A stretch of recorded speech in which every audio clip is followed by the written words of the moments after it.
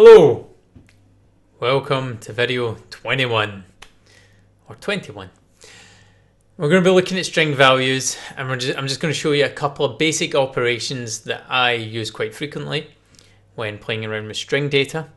So again, import pandas, import your data, check out the info, describe it, check the head, check the shape, check all these things before you start working on it. They might cause you problems later on. And let's look at permission data .head. So this is all the data that tells you what access apps have to your phone. So view network connections, full network access, blah, blah, blah. And maybe we want to split these out into a list. I don't know, we might want to use NLP to process it a bit later on.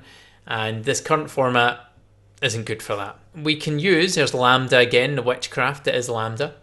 We're going to use Lambda to use split to loop through the series and then split everything by the comma. So these are commas. All of our data in this series is split by commas. So let's just have a look at this. So we're just looking at the head of that data. And as you can see, it looks the exact same, but here is a list. So it's created a list of this data split. That's how to do it using just .split. If you want to use the pandas operation str.split, which is string, so str is string, that means you don't need to have lambda and all that involved. But I'm just trying to slowly introduce you to functions. There we go. The exact same output, exact same, no difference, potentially slightly faster. And then strip is basically stripping white space either end of text series. So within each cell, maybe there's a space at the beginning and a space at the end. And what strip does is just basically get rid of that so it doesn't give you any problems, because it comes up quite often. And here, so I'm not sure if we've got a full example of where text, the white text is. We can't see it anyway. But you're just going to have to trust that it does this. So we're using the lambda function with this strip, and then, but there is also a pandas version of this, which is str.strip, which I think is always easier to use.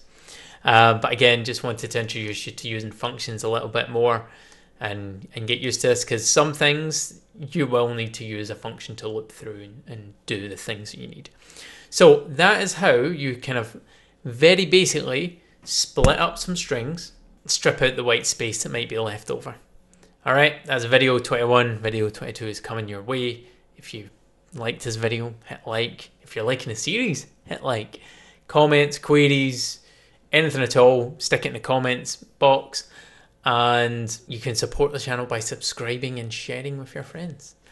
All right, ciao for now.